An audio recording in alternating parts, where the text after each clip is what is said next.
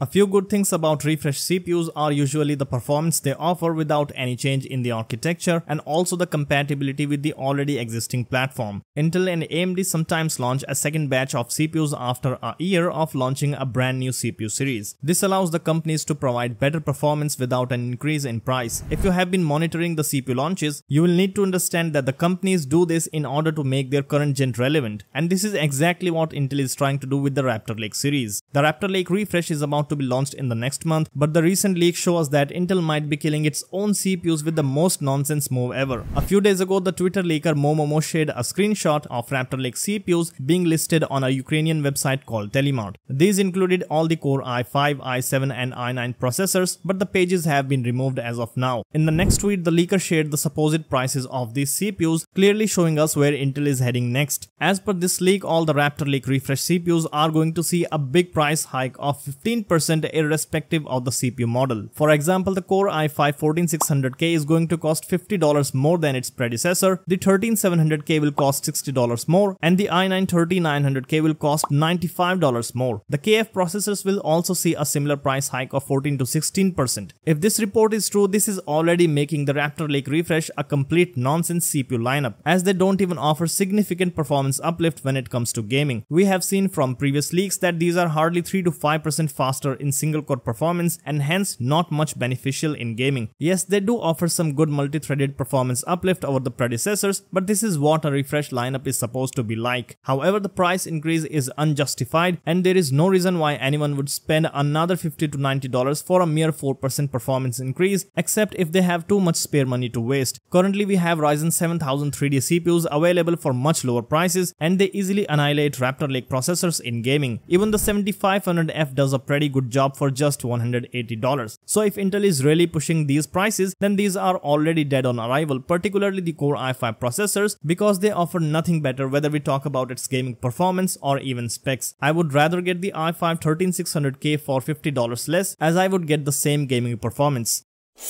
Next, we got a leak on the upcoming RX 6750 GRE, which is supposedly going to be launched in China. If you remember the RX 7900 GRE, then the 6750 GRE will make some sense to you. Essentially, it is a downgraded RX 6750 XT based on the RDNA 2 architecture. As per a Twitter leaker, the 6750 GRE is nothing more than an overclocked RX 6700 GPU. So the GRE edition is not even equal to the 6700 XT, let alone the 6750 XT, and will supposedly bring specs of the RX 6700 except for higher clock speeds. It is going to be based on the cut down Navi 22 die and will feature 10GB of GDDR6 memory on a 160-bit bus. The only difference here will be clock speeds on the GRE and possibly a higher TDP of around 200 watts. This will unlock the leftover potential of the original RX 6700. But as for the performance, you can expect it to sit between the RX 6700 and the 6700 XT, which are hardly 10 to 15% apart in performance. So what's the point of releasing the GRE when it is not even filling a wide gap between two GPUs?